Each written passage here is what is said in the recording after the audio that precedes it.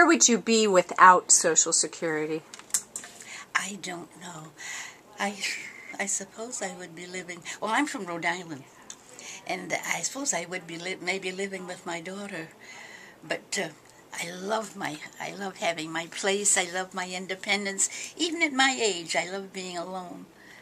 You know, I love, and I play the piano. I have my piano, which I play, if I can, every night a little bit. And you're able to live alone because of Social Security? That's right, that's right.